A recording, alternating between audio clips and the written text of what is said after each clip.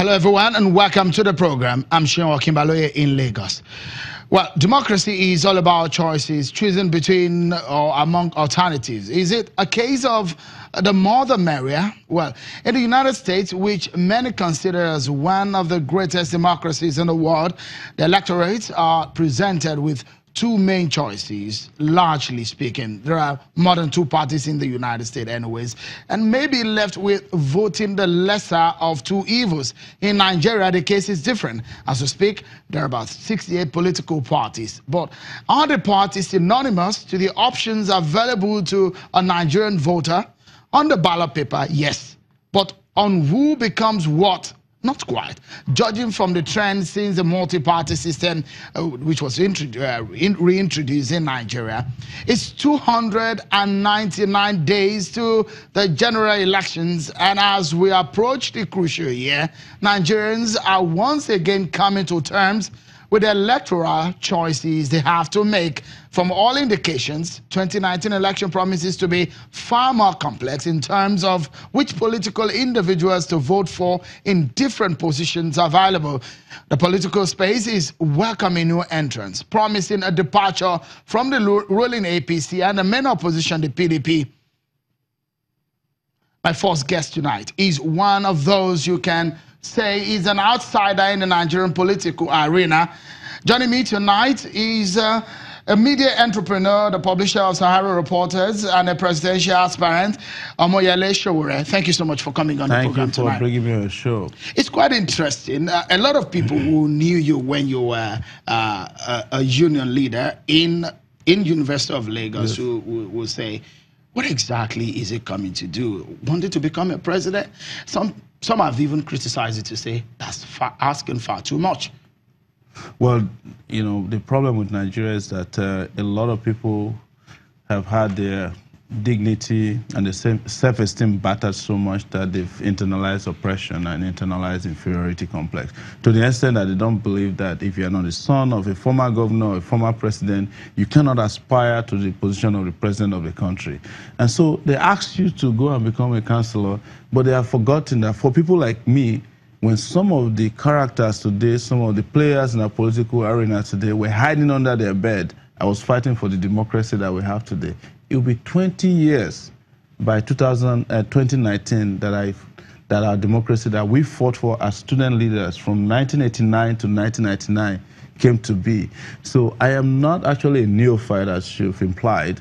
It's only that I have not been involved in electoral politics in the sense that I've not been a partisan politician.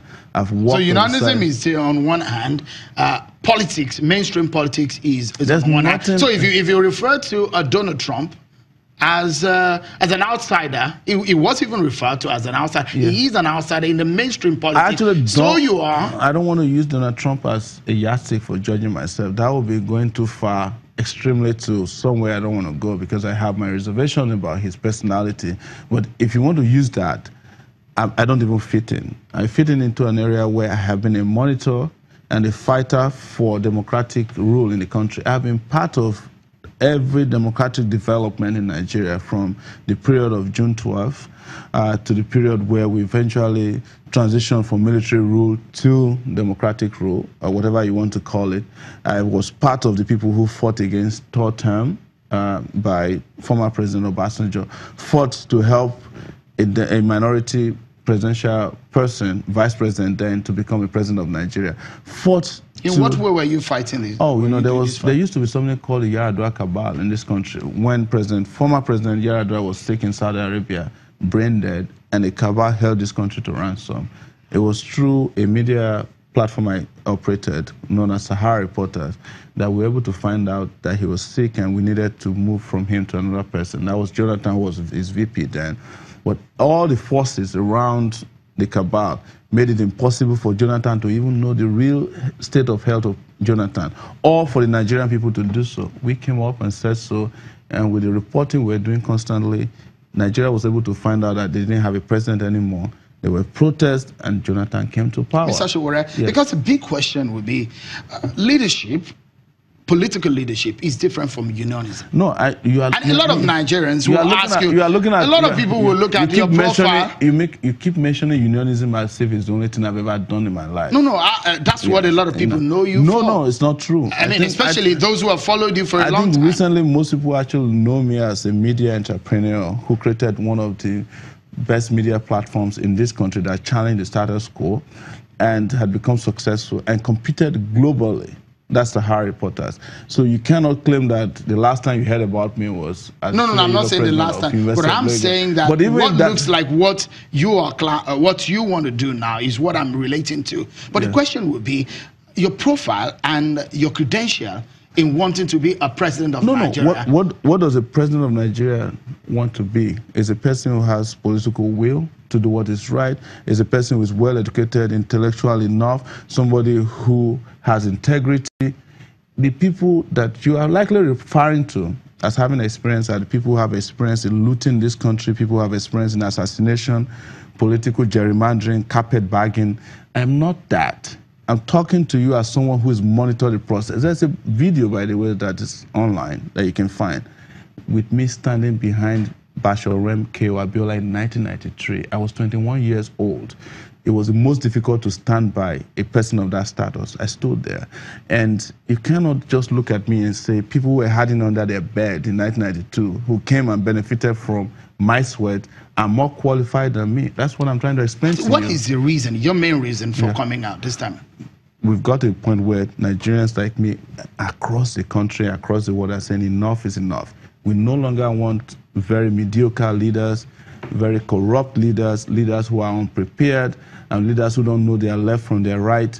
There's also an issue of age, and I'm not saying that because if you say age, then you have to look about young people who are not exactly the right people for the positions they're occupying now. In the Senate, in the House of Rep, some of them are governors, but young people who have astute qualities to be able to defend what the people of this country want, how they want it, and how it can be achieved. People who have exposure, people who have done the right things when it's difficult to do so. And that's where I come in.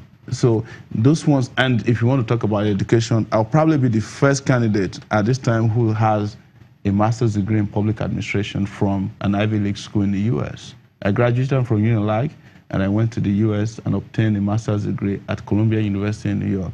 I don't want to brag, but I'm more qualified than any of these guys that you have out there today who are running this country. That's why I said the other day, without missing words, when I arrived in Nigeria, that I can run this country better than the current rulers or leaders. Even in my sleep, this country will be run better than they are doing.